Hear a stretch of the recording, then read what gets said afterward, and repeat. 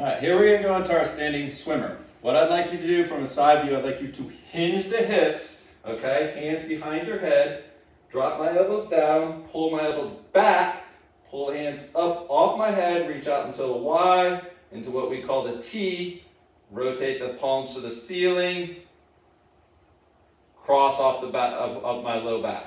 Pull the elbows back up to the ceiling, reaching as high as I can. Back to the Y, behind my head.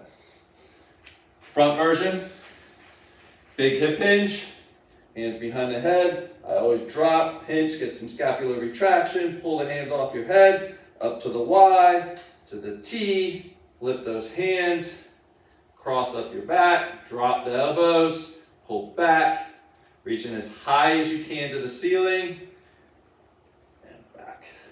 Key there, during your swimmers, you want to keep your hands as high as possible to the